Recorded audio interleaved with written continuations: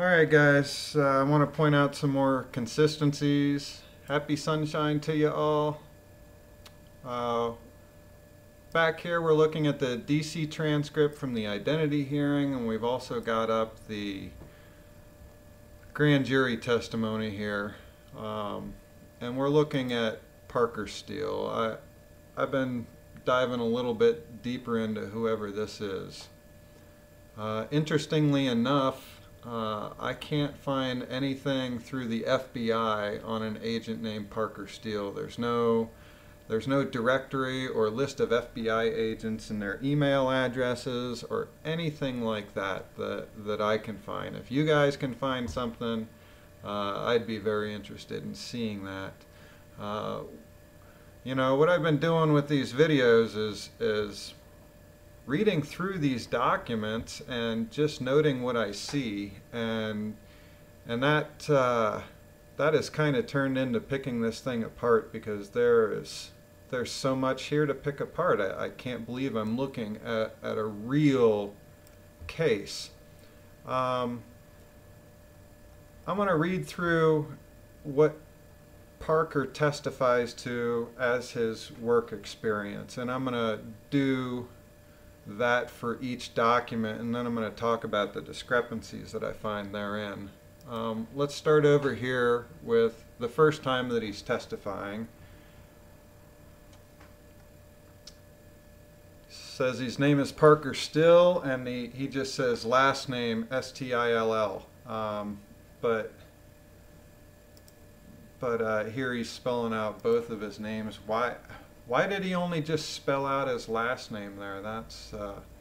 Was he told just to, it says state and spell your name for the record. So here he fails to do that. He doesn't spell Parker. I wonder how Parker is truly spelled in his head when he's sitting on the stand here. I think that's in question. So, and what do you do? I'm a special agent with the Federal Bureau of Investigation. I'm currently assigned to the Knoxville division. Yeah, it seems like anytime there's this double hyphen here, it's either an interruption or a pause in speaking, if I'm decoding that correctly. So, and what do you do? I'm a special agent with the Federal Bureau of Investigation. I'm assigned. How come he's pausing here? Like, I really would love to hear the audio of this, but I don't know if that's even available to us for this grand jury hearing.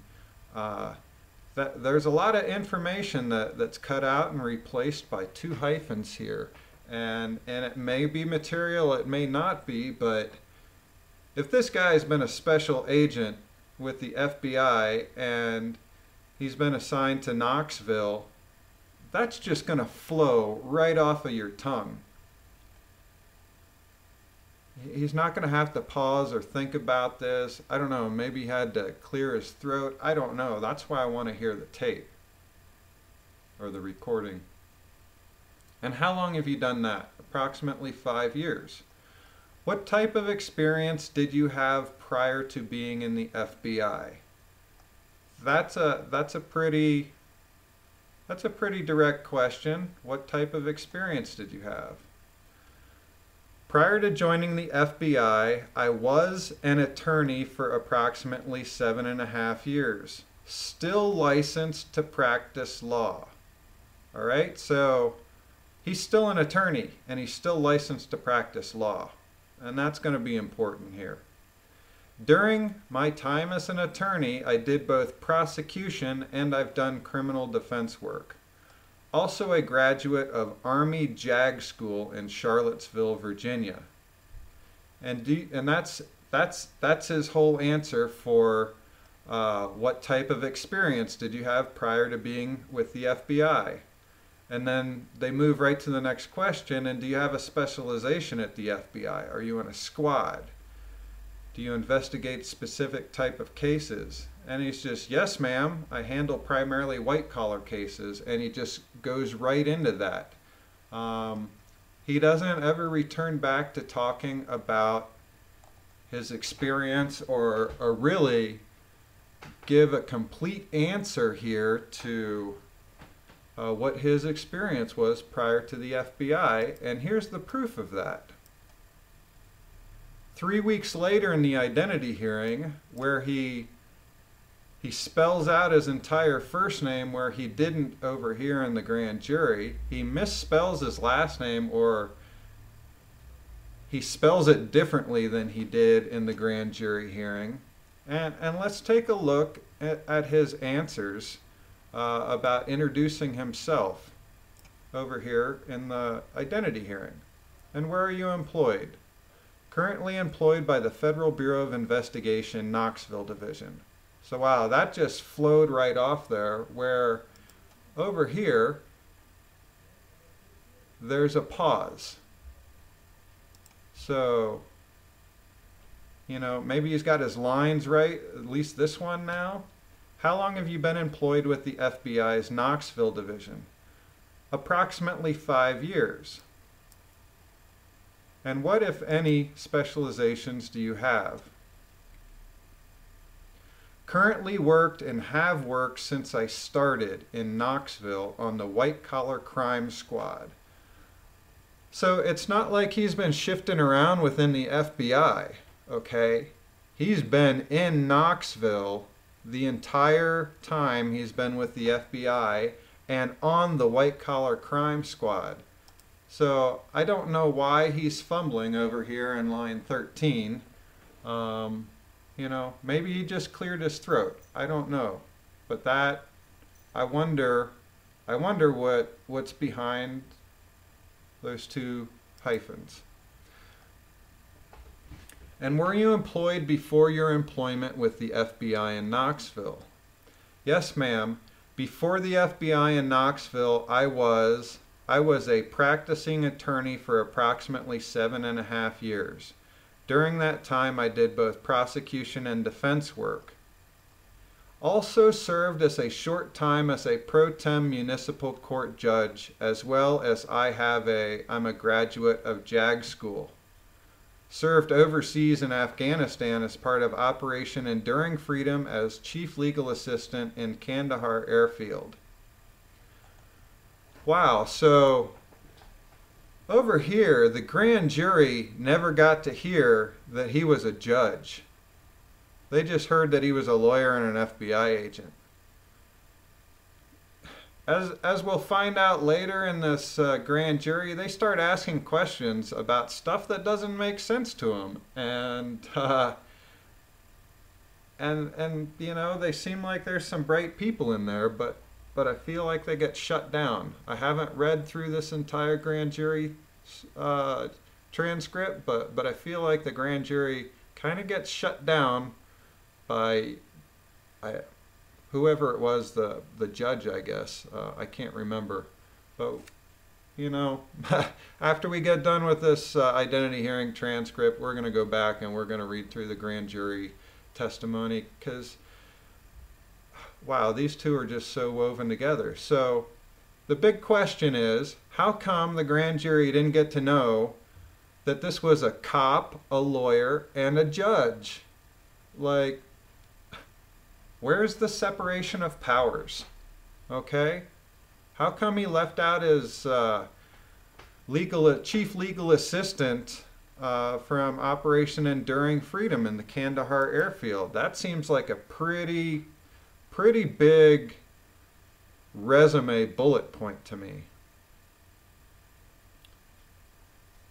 So in looking through Parker Steill a little bit further with all of these inconsistencies, I was able to find here at legaldirectories.com that there is a Parker H. Steill, and it says Parker H. Steill is a lawyer in Tennessee, Knoxville. I don't know what this Mississippi out-of-state listing Parker Steill is, but it lists an address here of 8310 Harbor Cove Drive, Knoxville, Tennessee. Also lists a phone number here. Well, I put in 8310 Harbor Cove Drive, and I found oh, this is interesting. It's just a residence. It's a house.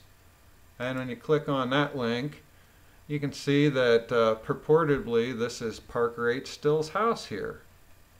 3-bedroom, 2.5 bath, almost 2,600 square feet. I wonder how much land it's on. Anyways, it's not on the market right now.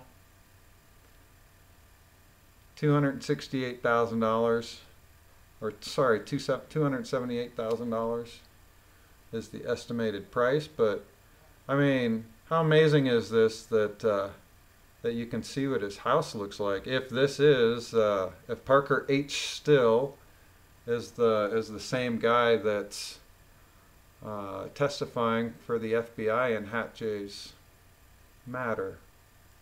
You know, I didn't have tools like this when I was a cop. Holy cow, to just find an FBI agent's house and pull shit up online. Like, is this really his house? I can't imagine that.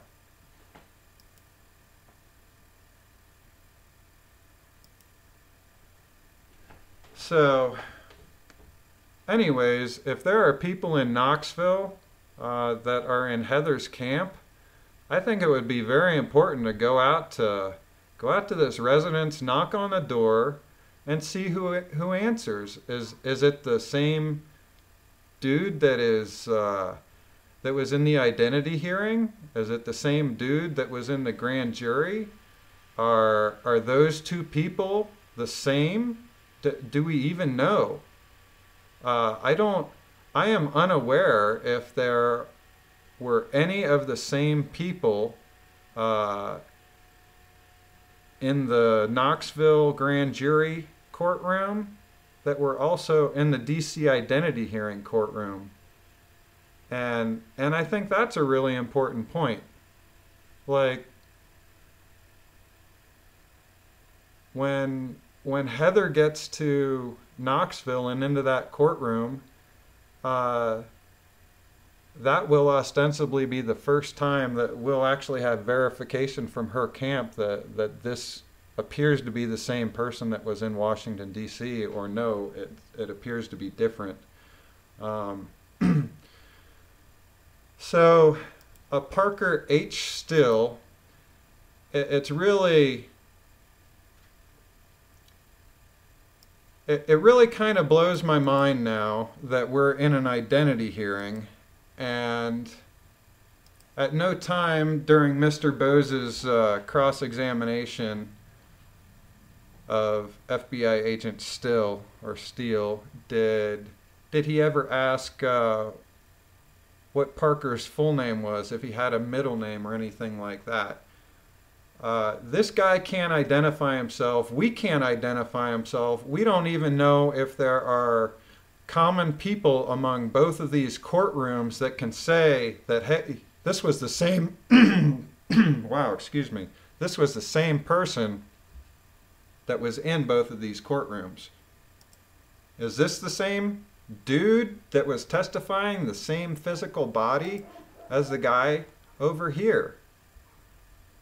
We don't know, and I don't know if any of the people that were here were over here. Do you guys see this problem? This is an identity hearing supposedly focused on Heather Ann Tucci's identity, and nobody's looking at the identity of Parker Steill. We have to know who he is if we're going to trust anything that he tells us about the identity of HATJ. And we just keep finding more and more inconsistencies. So I am unaware of any law enforcement officer who is a lawyer who still has a license to practice law. This seems like a big conflict of interest. This is why there's a separation of powers. Means this guy can start actions, he can also represent actions through the court process, and then he can make judgments on them. There's no way that this guy should be operating. He's backwards integrating to go all the, or not integrating, he's just moving backwards down the chain. How much do you think an FBI agent makes? Let's pop that in here. FBI agent salary.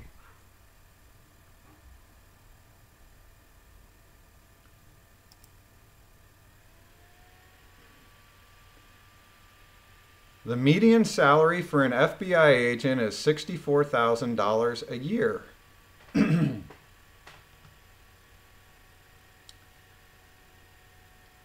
You know, take off your taxes, and I wonder,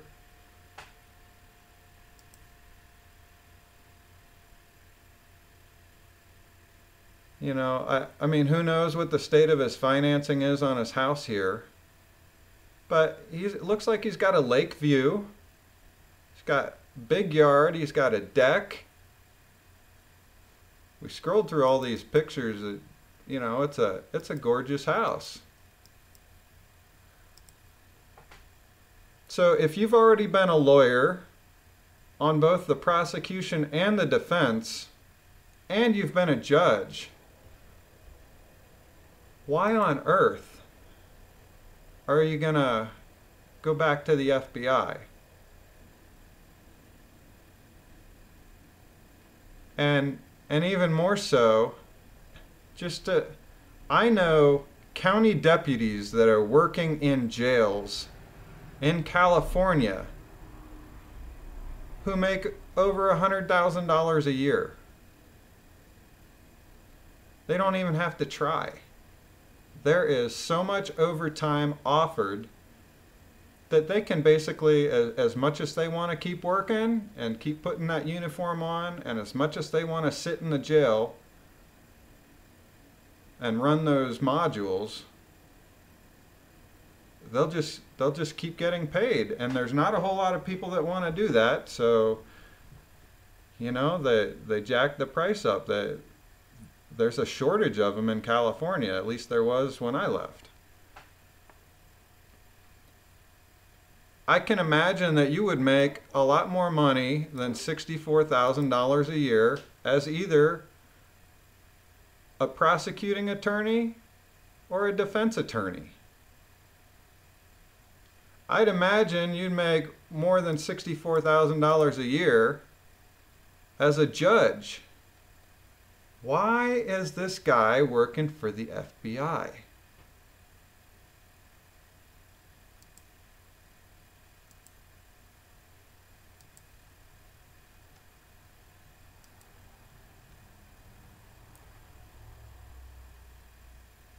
I'd love somebody to dig into this who's in the Knoxville area.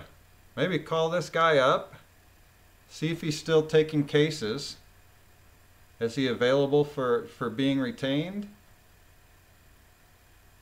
Like, let's find out. Who the hell is this? This doesn't sit right with me, guys.